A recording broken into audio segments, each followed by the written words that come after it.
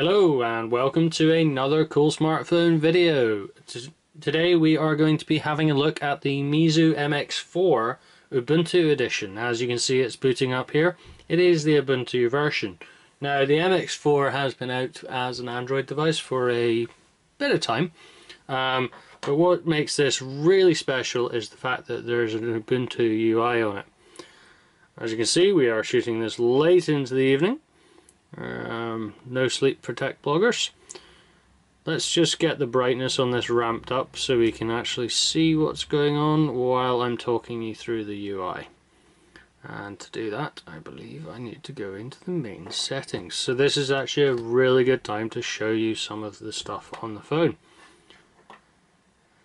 So, this is very different from anything you will have used before in the world of Android. Ooh, a little bit too bright there. Okay, you can see the screen is very, very bright, which is good. So we'll just come out of that and we're going to close that down. So this is one of many scopes. Now, what scopes are, in a nutshell, scopes are an aggregation of apps, of news services, of email tools, of video tools, photo tools, music tools, things like that. They offer a slightly deeper integration than things like Blink Feed used to do, and they allow you to use your phone at a glance. Okay, so these are some other scopes there. This one I've got turned on for local news, and there's not much going on locally. I've only got it pulling in from the BBC, however you do have options to pull in from loads of other sites. Now, you'll notice that I have no buttons on the home screen as such. There's nothing down here, there's nothing down here. There is a little circle there, which if you double tap it does take you back to your first scope. But I do have, down at the bottom here, you might not be able to see it, there's a little arrow there. If I drag that arrow up, what it allows me to do is it allows me to manage the content of my scopes. So it allows me to put these scopes in and also add some other ones if I want to. So let's add an Engadget one in, for example. And I've just added another one, not really sure what that one was. And yeah, I'm going to leave it at that. Okay, but you can see there's loads and loads of them in here, and you can even get more from the application store, which the icon is up there for. Groovy. So let's go back one. Now, frustratingly, you cannot just tap on the word, you have to actually tap on the arrow, which can get slightly irritating. So if I want to move to the next scope, I drag across at the top, where these dots at the top are. And every time you drag this little arrow icon up, it will allow you to manage the scopes. However, if you want to manage the individual scope, you can tap the settings cog and it will then pull everything in from it. So let's go over, keep on going. Music, I haven't got any music or video on this device. I'll come back to why later, and there hasn't been any new photos taken. There has been some, they're just hiding for some reason. And you've got your YouTube one here, then you've got your Ubuntu store. This is your app store, so to speak. So you don't actually have an app store icon, you have an app store scope. And we'll look back at that in a little bit. And here's the Engadget one. Now this is actually pulling in from today's edition of Engadget, which is pretty good. I actually find this better than some of the Android apps on Engadget, to be fair. So clicking on it, let's click on the Sony one for example, it will give me a preview of the full story. If I were then to click read more, it will then open the web browser. Now the web browser is based upon the Ubuntu desktop web browser, so it's actually not a bad web browser. And you do have the ability to go into private modes, settings, all that sort of stuff, and your history will be shared. I believe, now I've not been able to test this, but I believe your history will actually be shared to another Ubuntu device if you have one. I don't. So you can see there, as a web browser, it's really not bad. Okay, all the things you would expect work in there. Now what I just did there was I actually flicked between the scope. Okay, and I've just gone back to the main one. So if I now flick all the way across, you can see there that I've actually gone back into the Engadget web browser. Okay, but I can easily flick between the two scopes, and I'm doing that just by a gesture. Now you can see where things get complicated here. So if I do a gesture from the edge, then it should just rotate between my scopes, but it's actually not. If I do a full one right off the edge and then back in, it actually allows me to go into a multitasking view. However, this should just allow me to flick between them, and sometimes it works, sometimes it doesn't. If, however, I pull in from this side, I get my app drawer, or the closest thing you could possibly think to an app drawer. Now this gives me all my frequently used applications, so my phone, my messages, my contacts settings, camera, gallery, and then web browser. You'll notice there's a little icon there indicating that the web browser is open. If we open up a couple more, so we're going to open the messaging app. The messaging app is very similar to any messaging app you've ever used. You get your conversation view. Your keyboard is very usable. This is a 10 finger sensing screen, so no issue like I had with the BQ Aquarius E5 that I recently reviewed as well. Much more fluid typing.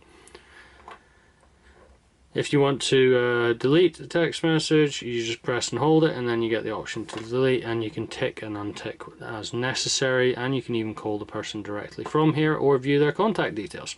Now the contact details are pulled in from either your SIM card, they can be pulled in from Google, all very intelligent.